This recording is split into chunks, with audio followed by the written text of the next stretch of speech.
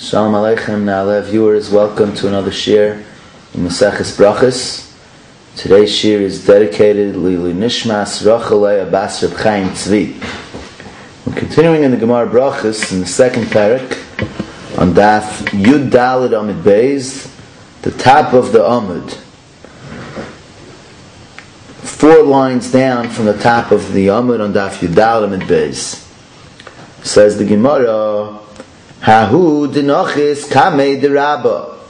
There was an individual who came in front of Rabba. Shamei Rabba de Omar emes trei zimni. And Rabba heard this individual reciting Kriya Shema, and he heard him repeat the word emes twice. Hashem Elokeichem emes, and he repeated again. Emes. Says the Gemara, Rabba said, Kol emes tafsei lahai.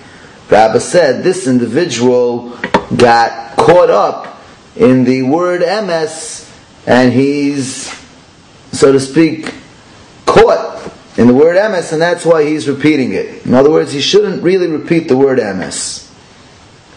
Says the Gemara further, Omer Rabbi Yosef said, Kama ma'al yohosh maitza. This halacha that was taught, the Gemara is about to quote from Shmuel Bar Yehuda. Rabbi Yosef praised this teaching, this halacha, and said, this is mamish, a very special teaching. Kama ma'al yohosh maitza. Look how beautiful this sugya is. T'chiyasa Rav Shmuel Bar Yehuda Amar. When Rav Shmuel Bar Yehuda, he came and he said, Amri b'marava arvis daber al b'nei Yisrael v'amarta aleim ani Hashem Elokeichem emes. Rav Shmuel Bar Yehuda came and he said that in Marava in Eretz Yisrael, the minig was, when they would recite Kriya Shema at night, they would recite the first pasuk in the third parsha in Vayomer,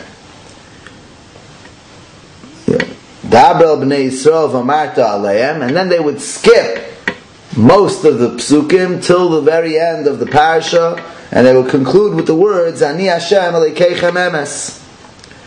So Rashi explains, Dibra Maschil Hoshmaitza, says Rashi, Kriya Shema shel Arvis ein korim ba parsha Tzitzit kula.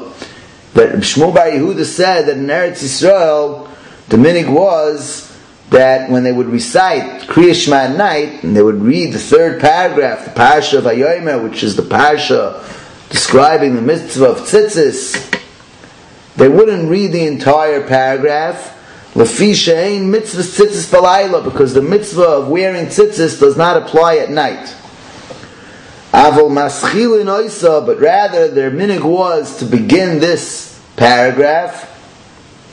Vayayim Hashem al b'nei Yisrael el Moshe leimor daber al b'nei Yisrael v'amarta aleihem, and then they would skip.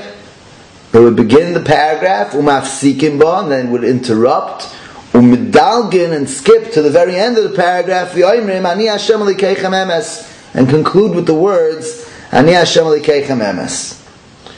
So Rabbi Yosef praised this practice because in this way they didn't completely omit the paragraph, the third paragraph of Kriya Shema,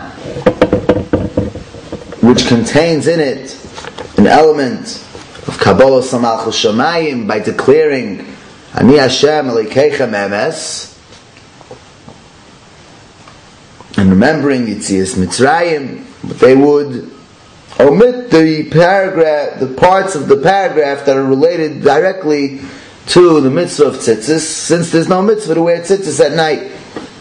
Says the Gemara, Omar le Abaye said to Rav Yosef, My mal yusa, why is this such a great minig? What was so smart about this practice?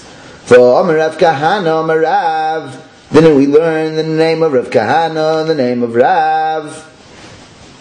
Lo Yaschil, that a person is not obligated to read, to begin the third paragraph of Kriya Shema, Parsha Vayomer, when he recites Kriya Shema at night, V'im Hischil Goymer. But however, if he did begin the paragraph, if he already began to recite these psukim, Goymer, the halacha is he must conclude and read the entire paragraph, even though there is no mitzvah to wear tzitzis at night.